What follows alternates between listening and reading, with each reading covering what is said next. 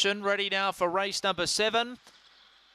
Set and ready, racing. Ringbark Ruby began quickly from out wide, pushing forward, also driving through a aerobic zone and aerobic zone, led by a length going down the back. Ringbark Ruby in hot pursuit now goes back to the inside. They scoot 5 lengths in front then of High Order. Further back in the field, Frosty Cowboy. They're followed then by towards the rear, Jonathan's Rose around the turn and in front to railing right through Ringbark Ruby. She wins by a length to High Order. Third over, I'd say aerobic zone just in front of Frosty Cowboy.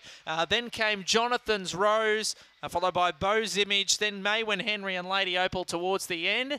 Run around 23 and